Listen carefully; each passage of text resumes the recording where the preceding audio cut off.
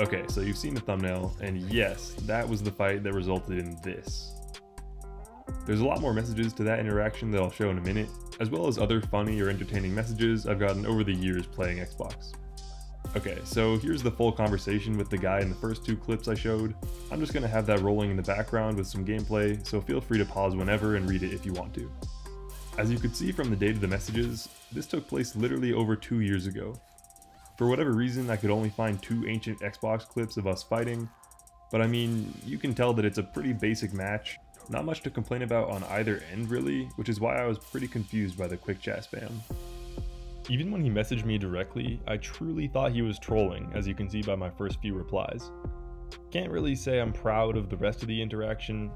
I come across as trying to sound clever and a little antagonistic, honestly. Nobody's perfect. To explain a little bit of the context in between messages, I re-queued after our first duel, so that's why he started with better run. But then when I said we can do a custom match, he just babbles about how he won the duel despite getting 3-0'd, and that I should hold the L.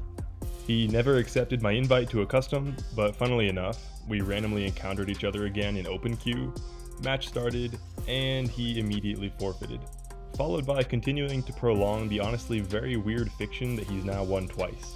After that last message, we never spoke or fought again. And I can't believe I have to say this, but please do not go after this guy or message him whatsoever. Not that you care about my approval, but I will in fact think that anyone who harasses this guy over a 2-year-old Xbox conversation is a far bigger loser than he ever was. Leave the guy alone so we can keep enjoying watching stuff like this for what it's meant to be, entertainment. Xbox messages can be interesting, to say the least.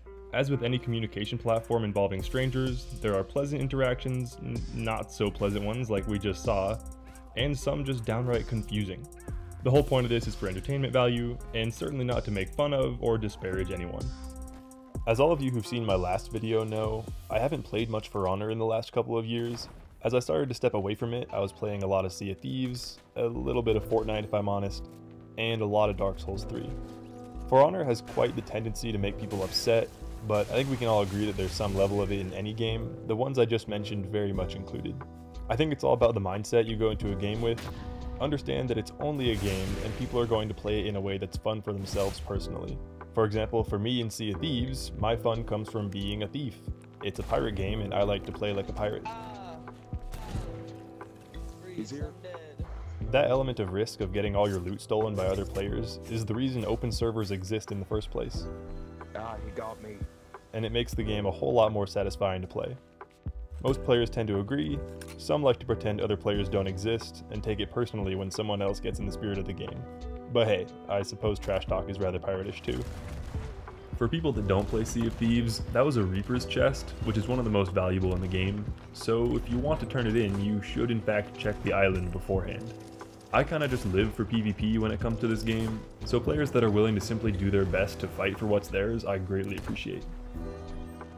Dark Souls 3 has meant hours and hours of fun for me. I've played through the game several times and done more than my fair share of PvP.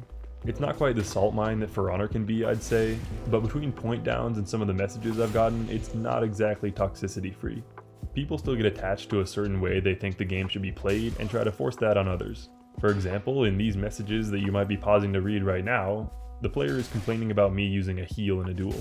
I'd almost understand his frustration if I didn't just heal, but also spent the entire fight running away from him, but he doesn't even bother to deny that he was the one running away the whole time. The whole thing is just totally hypocritical. He literally complains about me attempting to bait him into messing up, which is not only basically the core of DS3 PvP, but also that seems like the whole idea of his quote-unquote passive playstyle. He finally found an opponent that doesn't just mindlessly chase him around the arena the whole match, and that's upsetting, I guess. Lesson here is that the best way to not look like a hypocrite in this case would have been to not message me anything at all, just learn from the fight and stay closer to the opponent, and you'll easily punish healing. Problem solved. That mentality is good for any game really, and often allows you to improve much faster too. You might be thinking, oh chef, if you're so annoyed by the messages, just don't respond at all or ignore them. First of all, there's plenty I do ignore, and second of all, they don't annoy me. I think we can all agree that someone being upset over something silly is entertaining a lot of the time. Without the messaging system, Xbox would feel a lot more lonely, and all the positive messages would go by the wayside too, which there are plenty of. My whole idea for this video was just to show some clips and messages while rambling, so I can only hope it's been entertaining. Thanks for sticking around to the end of the video. I massively appreciate you all, and I'll see you next time.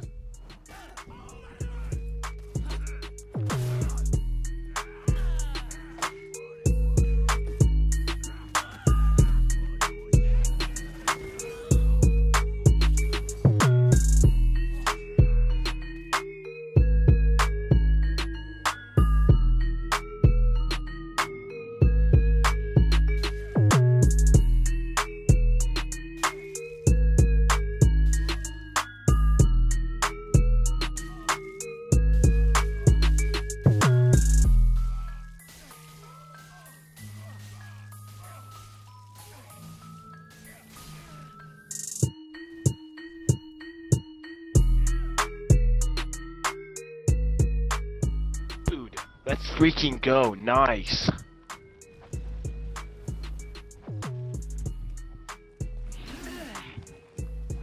Okay. Fuck. Oh, he gets the light. Oh, the mix-up. Oh. Chef of Dead. YT is on a rampage.